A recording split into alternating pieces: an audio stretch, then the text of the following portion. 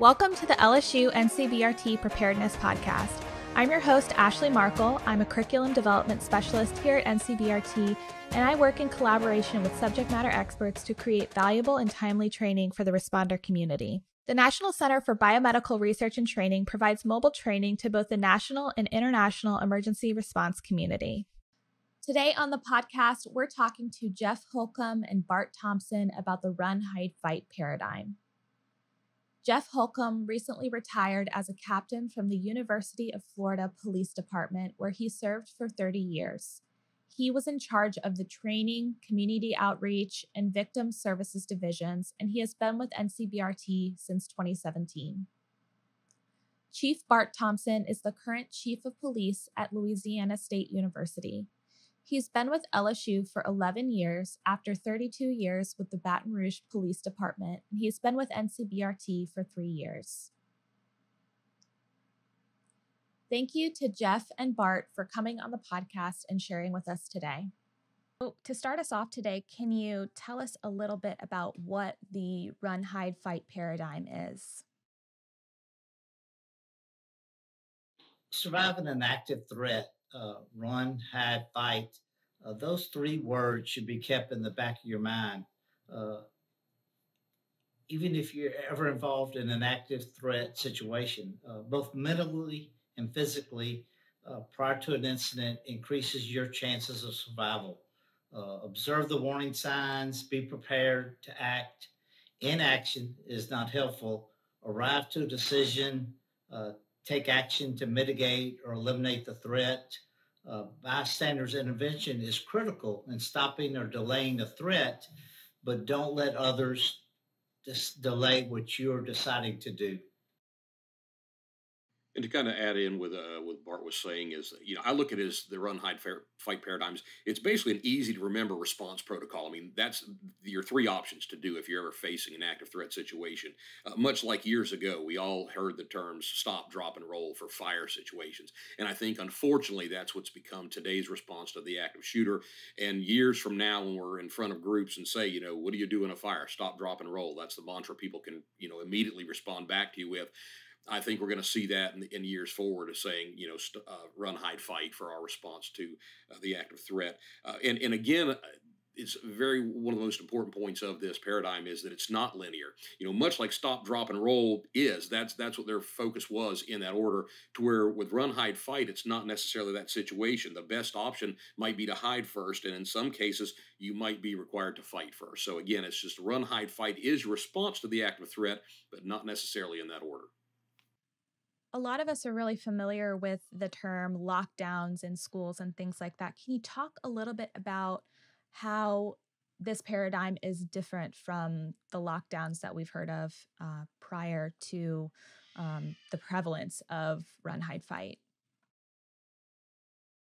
Well, I believe years ago, we had lockdowns. We weren't necessarily sure it was a man-made threat. Oftentimes we have, lockdowns are securing in place due to weather-related situations. And oftentimes that was even where we're telling people get under desks, because of, if there's damage to the windows and those kind of things, offering additional protection, to where really now we're looking at with a lockdown related to an active threat situation is more of, the lockdown would be the hide portion of the paradigm where, our focus now is we want to hide with purpose. We're not just hiding or locking down. We want to be planning for what if that person is able to breach our secure area? What do we do next? Like Jeff said, lockdown, shelter in place, all started during the weather-related issues. You knew in high school and elementary school, you knew what to do if you got a tornado warning. I think the big difference is the training what law enforcement has done over the past decade. Used to be when law enforcement would go to an active shooter situation or a threat within the building, the uniform officers would secure that building and wait for the SRT or SWAT team, special response team, those individuals that are equipped to make entry. Well, because of recent shootings and active threats, that has all changed. So as soon as law enforcement arrives, they will immediately go to the threat.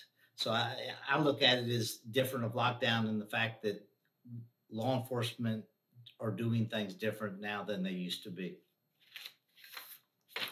Can we talk a little bit about what situational awareness is and why it's so important when responding to a threat? Situational awareness is being aware of what is happening around you. While you recognize early signs of danger in order to prevent violence, situational awareness helps you recognize and react so the risk factor is minimized. It also plays a big part in your everyday life.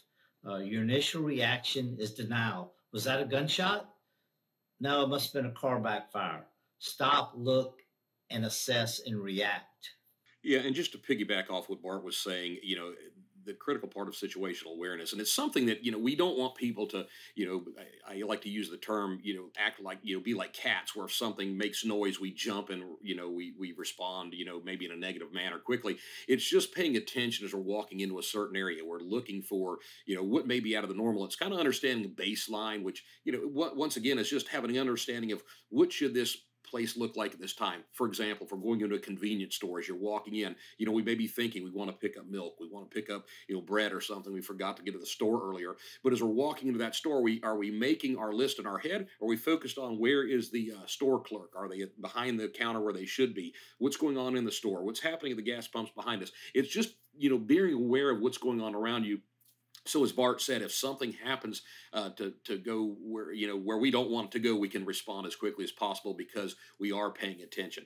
Much like we tell students on our campuses, if you're out jogging, especially at night, make sure we're not wearing headsets, or at least if you've got earbuds, have one ear up where you can hear what's going on around you and not focusing as much on that. So it's just being aware of what's going on around you at all times. Yeah, what Jeff said, situational awareness, law enforcement has been doing this from the beginning of time. A uniform officer late at night will pull up to a convenience store. They don't immediately get out and walk straight in. They sit back and look, where's the clerk? Is there customers? Is the building empty? So what Run Hide Fight is trying to do is get that situational awareness to civilians. They need to look and take time before reacting into a location. Why is prior planning such an important part of Run, Hide, Fight? Well, yeah, I would say, like Bart, mentioned earlier, there are going to be three normal phases everybody progresses through. First, it's denial. We don't want to, we don't want to admit or recognize that this actual threat. We always hear, and it's a very rare case that you will find yourself ever facing the active threat situation. While rare, it can happen. So what we don't want to do is spend time in that denial phase. We want to get through that. Deliberation is the next step where, okay, now what do I do? How do I respond to this?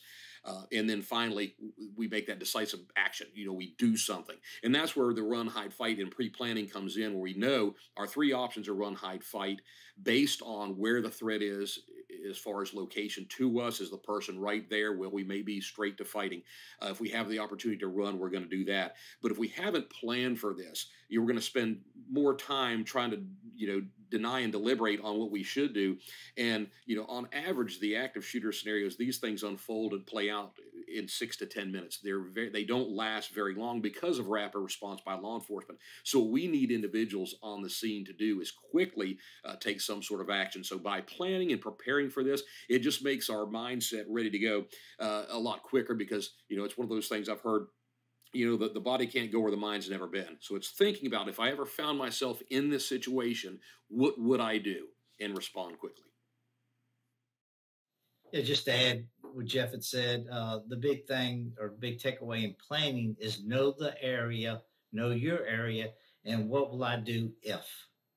And that could be an active threat. That could be weather related. What do I need to do? You need to identify the exits, like Jeff said, areas to hide, not only at home, but at work, entertainment events. Again, I hate to keep on falling back on the law enforcement side, but when you did it 40 years, that's all you do. It's no different than what law enforcement do on a daily basis, and they've been doing since the beginning of the law enforcement. We pay attention to where we're sitting in a restaurant. No, I don't want to sit there. I'm going to sit in this chair.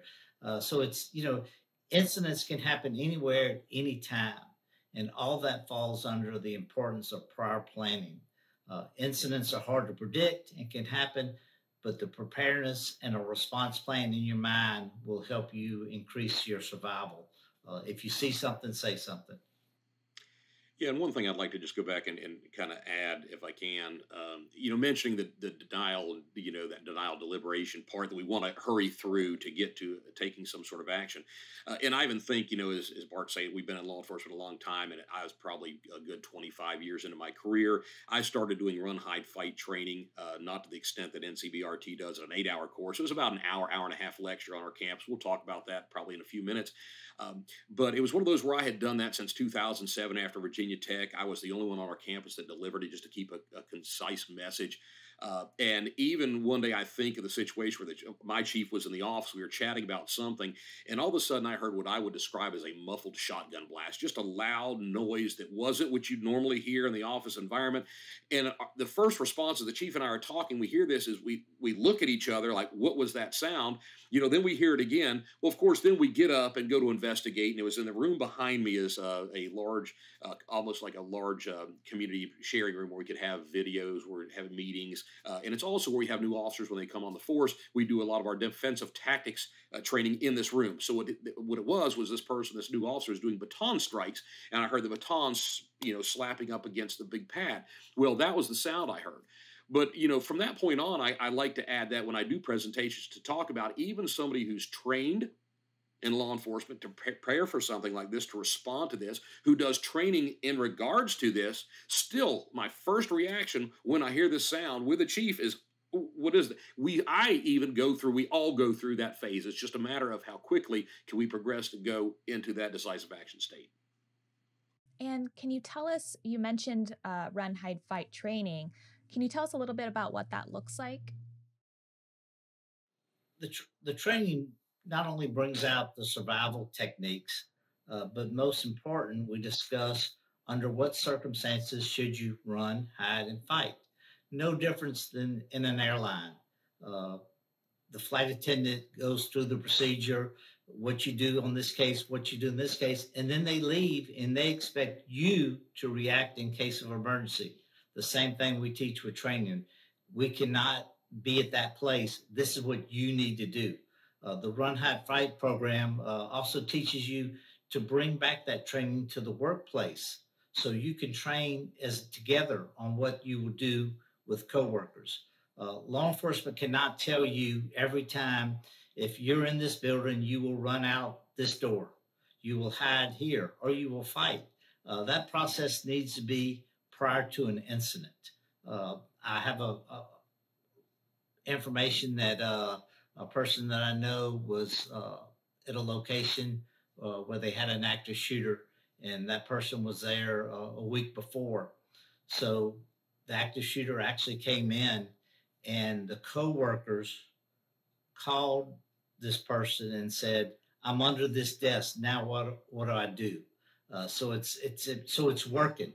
It works. We had an incident here on campus where we ended up going in and information that it possibly was a person with a weapon. And it took us 2 hours to clear because we had to find coworkers that it hid. So it'll work, but you have to prior plan and train. And Ashley, as far as, as the training aspect of it, when we're doing courses, if that's kind of what you're looking at as well or asking about, it varies. It depends upon the agency. It depends upon the city. It depends upon whoever's providing the training. We look at it, NCBRT's training that we are both instructors for the Run, Hide, Fight course. That's actually an 8-hour class where we have members come into the classroom. Basically, it's set up as a lecture-based morning where we go through the response paradigm. We talk about how important planning is and the processes of that.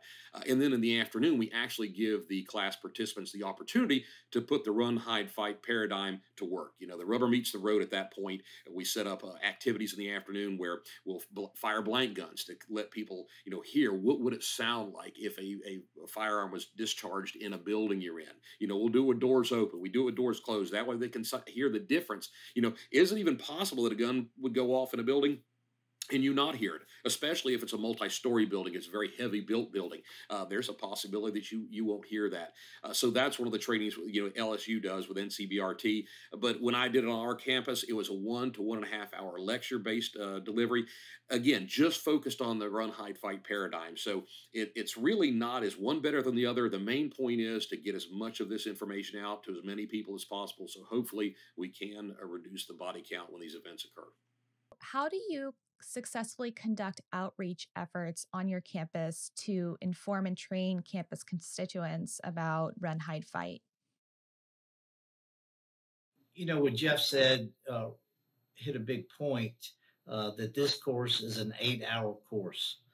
We have the same thing with some self-defense courses, but we have learned that you may not get this group for 8 hours.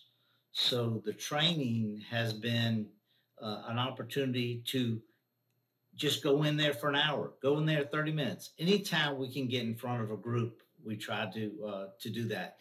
Student orientations, the Run, Hide, Fight video that most universities have it on their website, Greek chapter meetings, social media, police outreach programs, work with the building coordinators.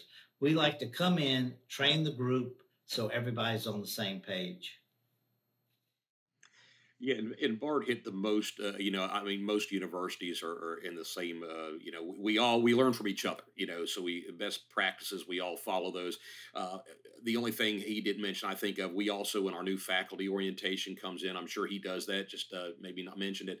We also reach out to them as well as our new students. We have weekly deans, directors, and department head emails, newsletters that go out. Any way we can advertise the product we're providing or we provided on our campus, we would do that. But a lot of the outreach actually comes by word of mouth from those who have actually participated in the course. They may bring us back in because they, like everybody, experience turnover oftentimes throughout the year. So this isn't something it's a one and done. This information, the information doesn't change, but the people hearing it do. So we want to make sure we're able to get back into those places. There were a number of on our campus, a number of departments that actually, once I did the Run, Hide, Fight presentation, they even took it to the next step where they set up their own, going back to the terminology we used earlier, a lockdown drill. They are practicing their own, threat attack type scenario where they would have the practice to the Run, Hide, Fight paradigm on their own. Now we would come in as the bad guys, if you will, the police officers. Once we presented, we'd come in just to moderate and monitor it. We didn't actually fire off blanks in our presentation. We just go. Now it was up to the department to set up how they're going to actually pass out the, do they put announcements out through a speaker system, or do they do it via computer? And they would let their people know the week before, saying, all right, we're going to have a drill sometime next week, but they wouldn't tell them when. So as the officers, as we'd show up, we'd kind of hide out to the side because we didn't want them, if they saw the police coming and they knew that it was drill day. But we'd wait, and they'd announce lockdown, and active threat, and you hear all the doors slamming, you'd hear lights are going off, different things, and all of a sudden it got like the building was completely empty, which is the main focus. And with that, we'd walk through the building then, checking doors, making sure people weren't standing where they could be seen, kind of being the bad guy, and then we'd actually have a debrief afterwards, an after-action review, and this actually helped the departments then create better response to that, because we may find shortcomings during those drills. But it also helped other departments see, hey, these departments are taking this on their own, because as a police department with hundreds of colleges, with thousands of students, with thousands of staff and faculty, it's really incumbent upon the departments to actually help them keep themselves safe. And that's one of the ways we did it on our campus, and that helped get the information out as well. Can you walk us through what a civilian should do right when they first get that text or email informing them of a threat? Well, my thought is, as Bart mentioned earlier, there is no way for us to tell you this is what you need to do, because we don't know exactly where the threat is in relation to where you are right now. The main thing is understanding the paradigm and understanding you need to respond immediately. So once we get past that, it's really incumbent upon the person to say, okay, well, the threat is across campus, and if we're on a large campus, that can be 2 miles away, 3 miles away. Well, do we need to immediately lock the building down where we are, lock ourselves in the office? That may be the best option still, but it also may be one of those where if the threat's that far away, you can simply go to your car and leave campus. That might be your best option. But if you hear gunfire and you're responding to that, that means the threat's much closer to you. And as I tell people, a lot of times people, you hear that run, hide, fight, so they think they need to run first. And sometimes you'll hear, get away. Well, that is the main point. You want to stay away from the threat. But if you look up and the threat's not where you are, before you just decide to run out of the location you are, there's a couple things to consider. Number one, how quickly can you run out of the building to evacuate or escape? And what are the chances when you try to do that, you actually run into that threat? And one of the points I made when I did my presentation was I would ask people, you're sitting in your office right now doing work, and all of a sudden you hear what sounds like gunshots. How long would it take you to reach down, grab your keys for the ladies out of their purse or out of their drawer, get up out of their, and then get out of the building, go to their car? And generally that's going to take you, 45 seconds to a minute, maybe a little bit longer, depending on where you are in the building. But I said, really in a minute, if somebody's shooting going through a building, how much territory or ground can they cover in that same amount of time that they may be coming straight towards you? And then number two, realistically, what's going to happen is if you're working in your office, the first thing when you hear what sound like gunshots is it's kind of a deer in headlights response. You're going to go into that denial phase. You're going to deliberate for a few seconds, and we're burning that precious time. Ideally, you look up, the threat's not in front of you. You're probably in the safest place you need to be, and most likely you're hiding with a purpose is your best option at that point. But mainly, it's realizing how close is the threat to me right now, and what are the best options available to me, and let me put those into play quickly.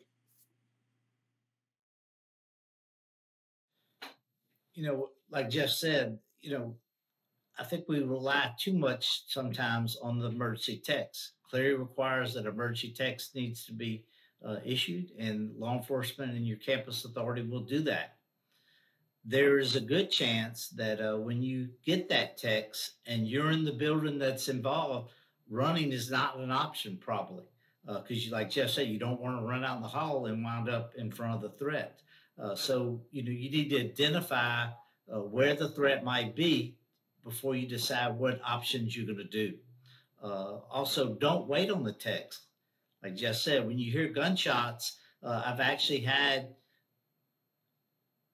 people say, well, I never got the emergency text, so I didn't react. You hear something, you need to assess it and react. With today with social media, probably 90% of the time, you'll get that social media hit before you get that text.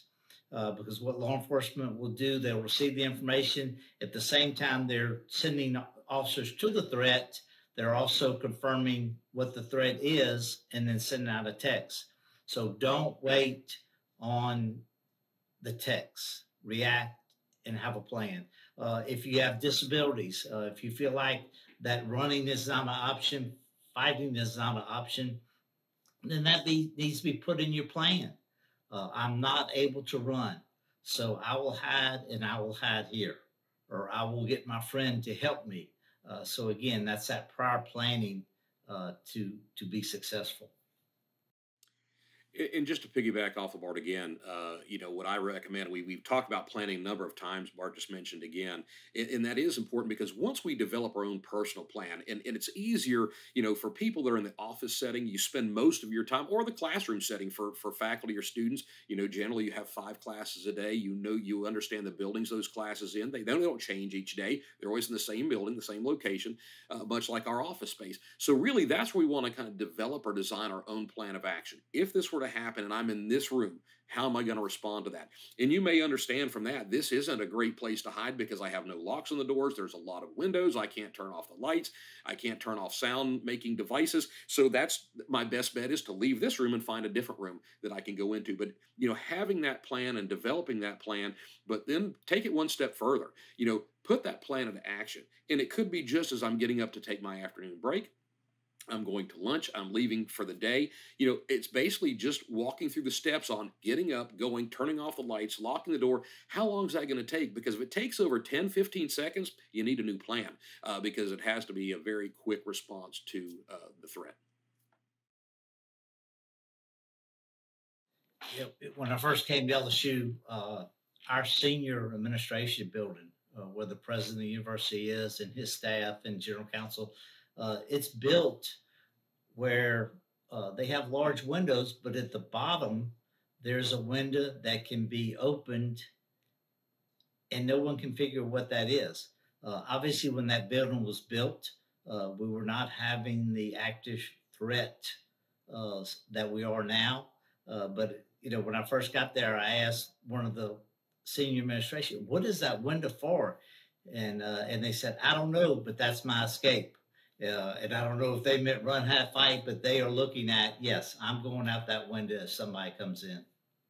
So, can we go through each part of Run, Hide, Fight and tell us the considerations that a person should take when they choose one?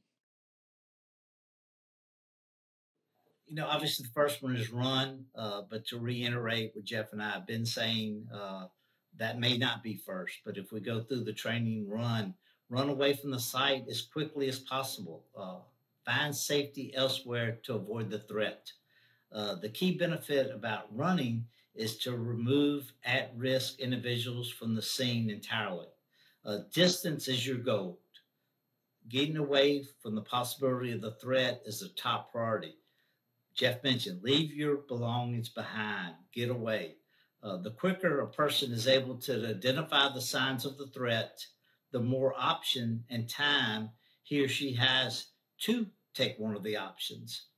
We talked about preparing, that includes escape plan. When you're safely in a location, call 911. Don't pull the fire alarm. Why not pull the fire alarm? Because we all trained that when you hear a fire alarm, you run out in the hall. Well, that may put you in harm's way. So again, Jeff talked about at the beginning, stop, rock, and roll. We won't run, hide, and fight to be the new thing that pops in your brain if you think you're in a bad situation. Yeah, and one thing just to add with the running, that's as Bart mentioned, run as far as you can, as fast as you can, and I tell people for as long as you can, and usually a lot of times when I did my presentations, I told people there's a couple things. Number one, the first thing I want to do is make it where our anxiety level for this course is low. We don't want to create more anxiety just teaching the class than you already fear from an incident happening. So I try to make it as light as possible and add humor and those kind of things where I can. And one of the parts I mentioned is when I talk about running, because oftentimes we watch a video, and we've seen Homeland Security's, I'm sure everybody's seen that video where they do it when they talk about the running, the people are gathering people in the building, and as they exit, they kind of go out of the loading dock and then crouch behind a dumpster area, and obviously when you're filming a video, they can't film it for the next 12 minutes while people run down the street and, create 3 miles of distance. I understand that, but I let people know just when you watch that, it's really just telling you when you run, you want to, get out of the building, get away. But I do, kind of make light of it when I tell people run as far as you can, as fast as you can, for as long as you can. And when I tell our students in our faculty on campus and staff, we were able to ride our RTS, our transit system in Gainesville for free. I said, at the point you can't run anymore, get your Gator One card out and jump on a bus and ride some more. You want to clear the area. You want to be as far away from this as possible. Because number one, you're trying to escape a bad person with a firearm with bad intent, possibly. And now you've got more people with firearms coming in to deal with that, and that's law enforcement. So what you don't want to be is in between that situation. And also, if you decide to run, take non-traditional, don't just take the straight line approach, kind of, move back and forth, making it a harder target if the person is trying to, take shots as you're running. So just making sure we're not running in a straight line. Consider that when it comes to running. As far as hiding, I kind of touched on this a little bit before. It's hiding with a purpose. We're not just crouching down behind the desk. We may crouch down behind the desk to give ourselves some more cover and concealment within our space, but we want to make sure we're also arming ourselves, with, paper clips. Fire extinguishers are a great thing to have if we've got them in our building. Anything that we can use to throw at the person, defend ourselves with, or kind of transition into that fight mode. And if that is the case, I always like to say fighting should be the last option, but unfortunately, it may be the first step you have to take, depending upon where the threat starts in your location to that. But if you do, you want to fight with the intent to survive that incident. And again, identifying any kind of weapon that you can have in your workspace. And this is something, when I go back to that planning I was talking about a few minutes ago, make sure, do we already have things pre-staged within our office that we know if this were to happen, these are the items I'm going to use to defend myself and try to survive this incident. Like Jeff said, hide a strategic location. Find a place to hide out of the view of the threat if that threat happens to be coming down the hall. Try to pick a bulletproof hiding place. Bulletproof, what does that mean? Bulletproof metal versus sheetrock, behind a file cabinet. Be sure to lock the door, block the door, put anything in there that will slow the threat in coming in that room. Because law enforcement, especially on a college campus, is minutes away. It's not 30 minutes, it's minutes away. So all you need to do is slow that person down for law enforcement to get there. Close the blinds, turn off the lights, turn your phones off. Don't call your friends because they're going to call you back. Again, remain there. We talked about earlier, remain there until law enforcement arrives. It may be 30 minutes, it may be an hour. Stay where you are. Fight. That is, when we teach these classes, I think the fight portion is when people really get anxiety kicks in, and it's nothing that law enforcement can tell you. It's you, and that's a decision that you have to think about prior to an incident. You're fighting to protect yourself and use whatever is available. The desk chair. Jeff brought up fire extinguisher, scissors, hot coffee, anything that will immobilize, disarm, or slow the defendant down. The big thing is if you are in a room with additional coworkers, and again, prior planning is talk about that ahead of time, as a group, if that threat makes entry into the room, the three of us are going to do A, B, and C. And, I brought this up before, law enforcement cannot tell you that. You have to decide, I'm not going to be a victim today. I'm going to take this person out, or I'm going to try to take this person out. So that's the big thing on the fight. You're not stopping a robber from robbing a bank. You are surviving the attack and slowing that person down to keep them from harming you or others. Wrapping up today on our conversation about this paradigm, what are some key things that you would really want people to remember in the event that they're in an active threat situation? What would you want them to, what would be the first thing you want in their head when they are responding to this kind of thing? Of course, I'm thinking what I want in their head: run, hide, fight. But basically, you're closing the gap between the time an active threat is discovered and reported to when the first responders arrive. So that gap, you might be the help until help arrives. So have the plan, discuss it with coworkers. That's to me the big takeaway, especially if you're in a building with coworkers. Studies say that we spend more awake time with coworkers than we do with our family, especially during the work week. So get those people involved and determine who's going to do what. Secure, barricade, prepare to fight. There's so much training out there.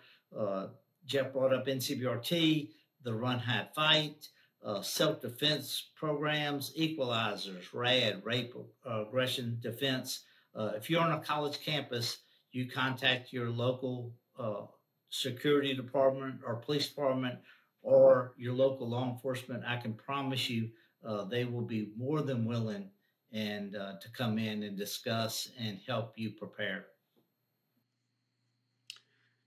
And one thing that we didn't discuss earlier hasn't really come up, and it's probably one of the most difficult things that if this were actually to happen to do, but it's probably one of the most important things: stay as calm as possible.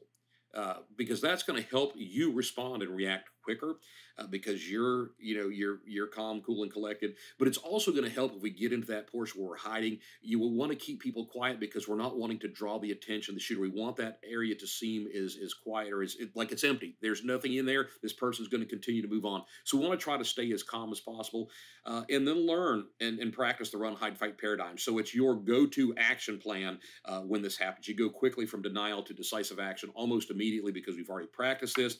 I talked about it earlier, developing that plan of action for your space where you spend most of your day, and practice. You develop this plan, practice as much as you can.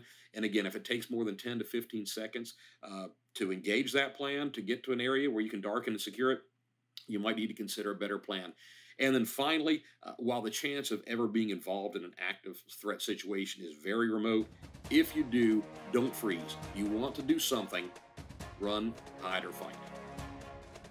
Thank you to Jeff and Bart for coming on the podcast to share their knowledge with us today.